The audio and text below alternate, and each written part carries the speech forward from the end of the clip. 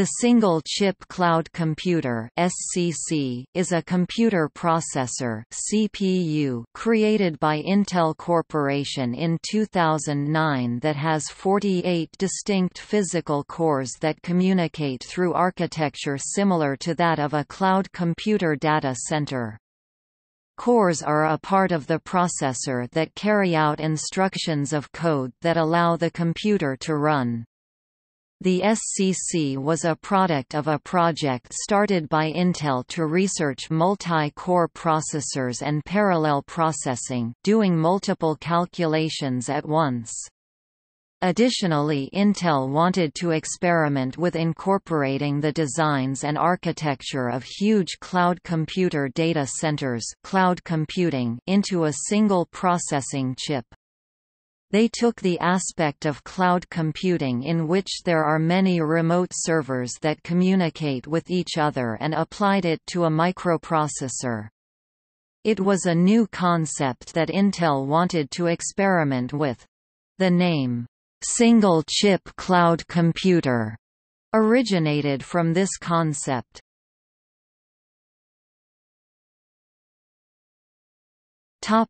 Uses.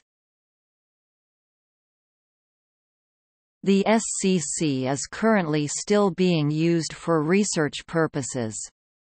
It currently can run a simple Linux operating system on the chip, but cannot boot Windows. Some applications of the SCC are web servers, data informatics, bioinformatics, and financial analytics.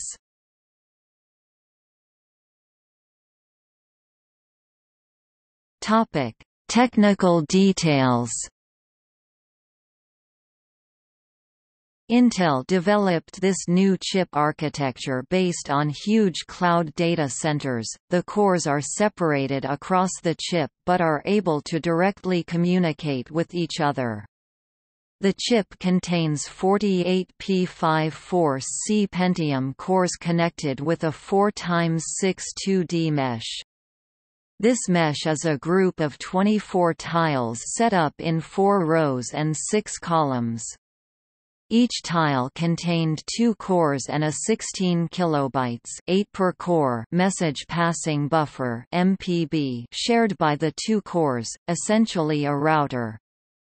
This router allows each core to communicate with each other.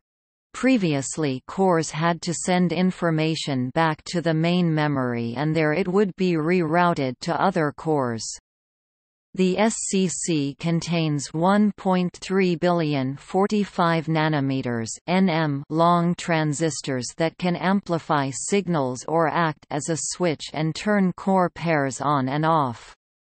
These transistors use anywhere from 25 to 125 watts of power depending on the processing demand. For comparison, the Intel i7 processor uses 156 watts of power. 4 DDR3 memory controllers are on each chip, connected to the 2D mesh as well. These controllers are capable of addressing 64 GB of random access memory. The DDR3 memory is used to help each tile communicate with the others, without them the chip would not be functional. These controllers also work with the transistors to control when certain tiles are turned on and off to save power when not in use.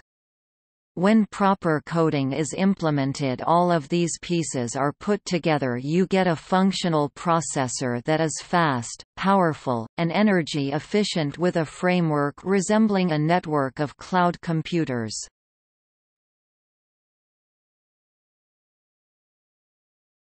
Topic: Modes of operation. The SCC comes with RCCE, a simple message passing interface provided by Intel that supports basic message buffering operations.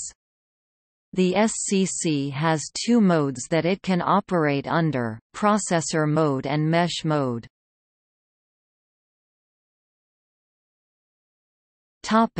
Processor mode. In processor mode, cores are on and executing code from the system memory and programmed I/O inputs and outputs through the system, which is connected to the system board FPGA. Loading memory and configuring the processor for bootstrapping, sustaining after the initial load, is currently done by software running on the SCC's management console that's embedded in the chip.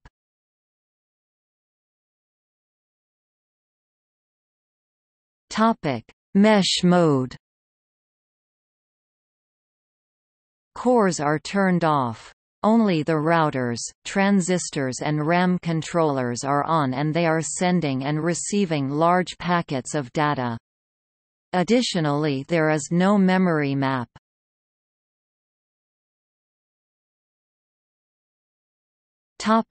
The future. Intel plans to share this technology with other companies such as HP, Yahoo, and Microsoft to have multiple companies researching the SCC to more efficiently and quickly advance the technology. They hope to make the SCC scalable to 100+ cores.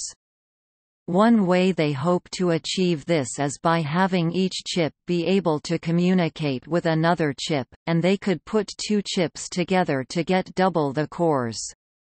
They hope to improve the parallel programming productivity and power management to take advantage of the chip's architecture and large number of cores. Additionally, they plan to experiment more with this architecture and similar chip architectures to develop a many-core scalable processors that maximizes the processing power of the cores while being power efficient.